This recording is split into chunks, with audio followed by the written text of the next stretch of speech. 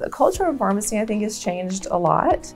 It's no longer just about putting pills into a bottle. It's a whole relationship now. We're trying to build pharmacies that are like wellness centers to help people holistically rather than just here's your pills and let's move on.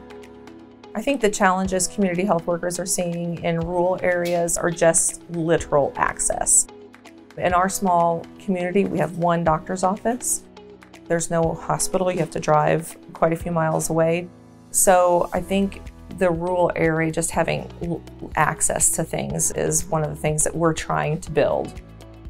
My training for this role was the same as every other CHW. We just had some extra pharmacy training. So things that we could make ourselves aware of during our workflows, specifically for the pharmacy. Going through the community health worker training has really helped us focus on patient care and patients' health literacy. We're able to connect with people more on maybe the medical side. So we're able to help bridge the gap in services, help people find medications, help them find maybe cheaper alternatives. So some of the services that we're hoping to implement coming up soon is diabetes self-management education classes.